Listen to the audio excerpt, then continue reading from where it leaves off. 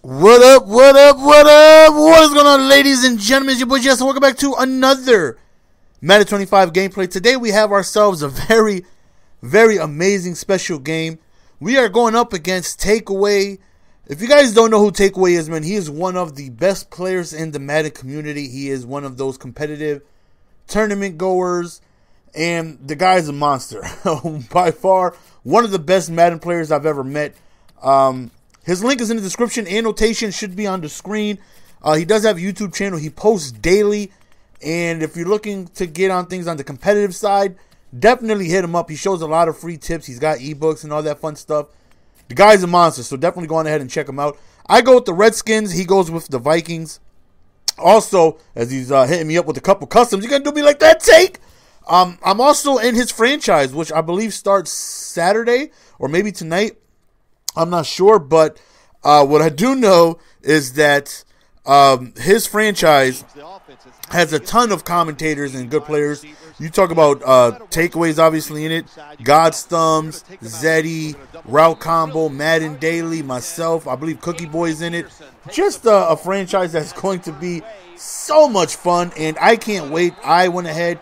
It's not a draft. It's regular teams. I went ahead and got the Panthers. So I will be posting every game from that franchise. Hopefully we can do good. There's a lot of ballers in there. Right there, he takes me for 6 right there. He's running with the Vikings. And he let me know that he's won probably like his last 30 games with his new run scheme that he's been using. And I understand why. You know, he mainly runs with the Vikings. That's who he also has in his franchise. Because, you know, well, let's be honest, man. Adrian Peterson is the best player in Madden. He's the best player in the game.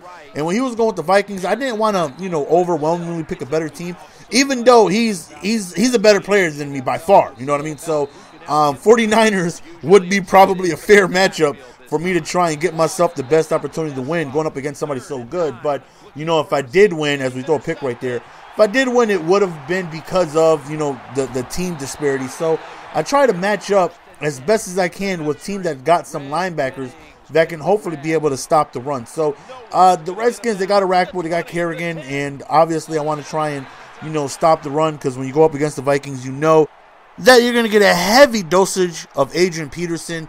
So I felt like the Redskins were the best matchup with a low overall to try and get myself the best chance to go on ahead and stop him. So, you know, I already know that it's going to be a headache stopping him. He comes out, looks like he's running Seattle, and he's also using, like, you know, Jumbo Z, and there's their pistol package with like their 12 offensive linemen. It's a fumble, and it's frustrating. It's a headache, and I got to try and do my best to stop it. Now, offensively, you know, I pretty much stopped running pistol. I'm now trying my best to work with the Kansas City playbook, and Kansas City in 4-3. But for this game, I still ran 4-3, you know, because it doesn't matter what defense I run. I'm probably not going to be able to stop them anyways.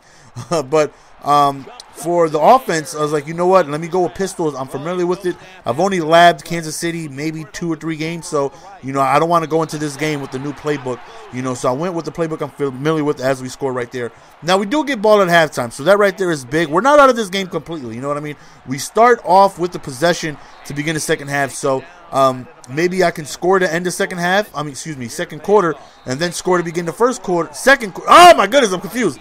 And then score to begin the second half, and then, you know, that right there is a 14-point unanswered run, and that right there might be able to tie me the game, considering I'm already down 1 possession. So right here, we got him in the bind, 4th and 6, and he decides to run the ball. You know, your running scheme is good when you do a ballsy move like run the ball on 4th and 6.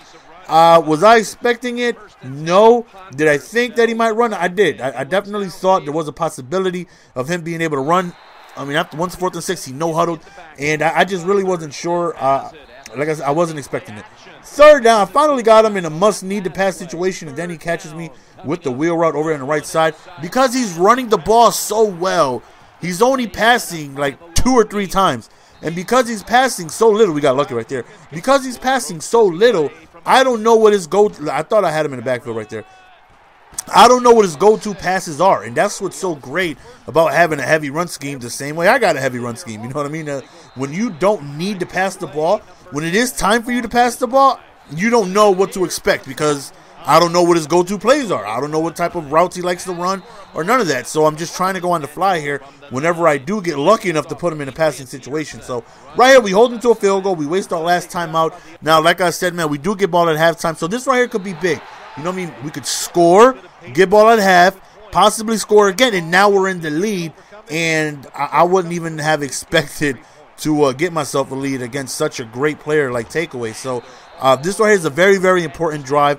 Worst case scenario, let's tack on a field goal, but I definitely want to be able to get in that end zone right here. Try my best. You know, I really don't like Alfred Morris. I wanted to go with a speedy back because the way I run the ball, you know, I want speed. I want to be able to hit the outside and take off. You know, with you not being able to do any stiff arms, you know, and trucking almost nerfed.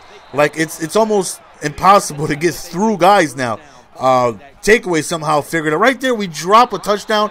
Should have had it, man, but nobody in Washington really has great hands like that. Right here we go. We try a couple of T-bags, but that right there fails. I wanted to go with the speedy running back, you know, somebody that could hit the outside and take off. But, you know, I had to match up with the Vikings, and I needed to get me a group of linebackers that can hopefully block Shed and get an Adrian Peterson face.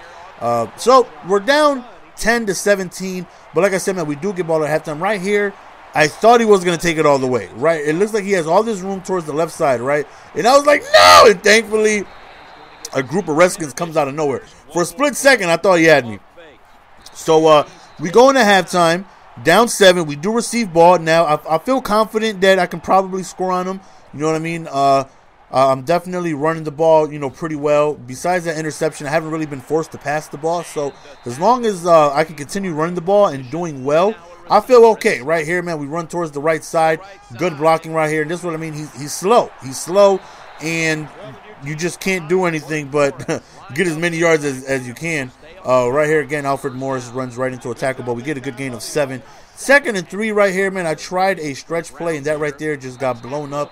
Huge 3rd down right here, 3rd and 8. We decided to call a run play. And look at that little junior just squeezing right in through like 17 tackles. And we end up taking it all the way to the crib for a huge touchdown right there. Now that the game is tied, and now it's like, okay, I got to deal with this offense, right? And I'm having, you know, trouble with it. He's running the ball down my throat. And even though I know it's coming, it's still tough to stop because he'll mix in a pass here and there. But even though you know the run is coming, I'm run committing, you know, trying to stack sides. It doesn't matter. He still has Adrian Peterson. You know, he still falls forward every play. He still manually breaks tackle. Besides, you know, take away trucking people and juking people, he'll just naturally by himself just bounce off of guys. You know what I mean? Right here, we got him rolling out. Tight throw, but he ends up completing it for 1st down. I'm thinking to myself, let's hold him to a field goal or something right there. You know, try run commit. It just doesn't matter. Adrian Peterson is so fast, so quick, so strong. He's tough to bottle up, man. And that is the reason I think, like in the last 3 years with the Vikings, I can honestly say I've easily lost less than 5 games with the Vikings. This year, I'm probably like 15-2 with them. Like, it's a very, very tough team to stop. Right here, we go up the middle. And oh, my goodness, takeaway. Where are your users at, my man? Where are your users? He completely bombed on that tackle, and we end up going for 6. And right now, again, we are going back and forth, back and forth. This isn't even a situation I thought I would be in because Takeaway is such a dominant player. You know what I mean? He's really, really, really good, really tough on the sticks, man. So I didn't even think to be in this situation. So, you know, now that I'm here, it's like, okay, man, let's muster up a stop, man. Let's see if we can get something going. Like I said, even if I could get him to a field goal, something to give me an advantage. 3rd and 3, he calls the play action. Like I said, man, he passes so little that when he does, I don't even know what's coming. You know what I mean? So it's tough. His offense is extremely frustrating. And I can say that he has trucking down pat. You know what I mean? It's something about trucking that he figured out that I don't think anybody really has. It's, oh, look at them pancakes. That, you know, he was just running over guys. You know what I mean? Like PS3 style, just completely run over guys. When I try, I get no reaction. Right there, he decided to go for 2. He tried to, he always goes for 2. If you watch Takeaway, you guys know he goes for 2. I was surprised that he was going for 1 most of the time, maybe just out of, you know, respect. It's not a money game or anything like that. So, you know, he's just trying to, you know, go for 1. But he always goes for 2. So, he did let me know, He's like, you know, GS, I'm going for 2. So I'm like, all right. So we ran commit, and thankfully we were right. It was running. We stopped them. So that right there may be the advantage we need. You know what I mean? We can score and actually go up in this game, and that right there could be huge. So right here, we decide, you know, continuously running the ball. You know, running the ball the same way he's running the ball on us. You know, we're having a lot of success for it. Right here, man, we call a read option, and we get in the end zone, and we take our first lead of the game. And I'm thinking to myself, yes. Now, tough situation. You know, only, you know, a couple minutes remaining. So he definitely close enough for him to go on ahead and clock. So, not to mention he's running the ball very well. So, 2nd and 13 right there after a stop. He decides to run the ball again, and we get ourselves a good stop. 3rd and 9. Can we finally come through? Again, he decides to pass the ball, hits me with another wheel route.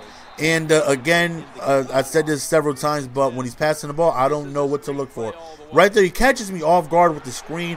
He's already in field goal range right now. And I'm like, great, man. Maybe we can hold him to a field goal and try and take it from there. So, because I know he's playing, you know, out of respect. Obviously, he's trying to win, but he's not clocking me here. You know what I mean? He could have waited to go all the way down to 1 second hike, but you know he's not doing that. 3rd and 7, he calls the screen, and we stop it. 4th down, he decides to go for it. He's like, forget the field goal, and we give up the first down. He dives out of bounds.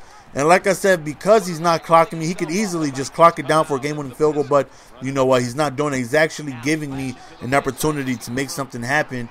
But I don't know if I'm gonna be able to do anything. I don't have any timeouts. We stop him shy of the first down. He gets stopped at 4th and inches. He does kick the field goal with leaving me only 4 seconds remaining. And that's going to be the end of the game, guys. He ends up winning the game. Close game. One of the better games I've played all year against one of the top players you can think of in the Madden community. And I'm definitely proud of, you know, myself for holding my own and not getting blown out. Right here, I thought I had something right here. I might have. Oh, man, but not really.